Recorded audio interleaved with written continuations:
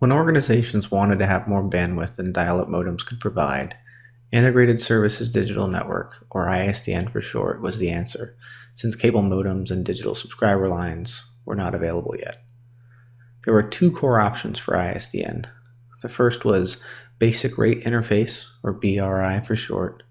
BRI had two channels that could be bonded together for a maximum of 128 kilobits per second.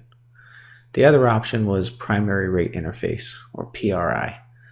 PRI had 23 channels in the US and 30 channels in other areas of the world that had ISDN, like Europe and Australia. If those channels were bonded together, they could go for a maximum of 1.55 megabits per second in the US, which is equivalent to a full T1 line, as well as 2 megabits per second in the rest of the world, which is equivalent to a full E1. ISDN has virtually been decommissioned, but some legacy applications and some organizations will keep it alive for years to come.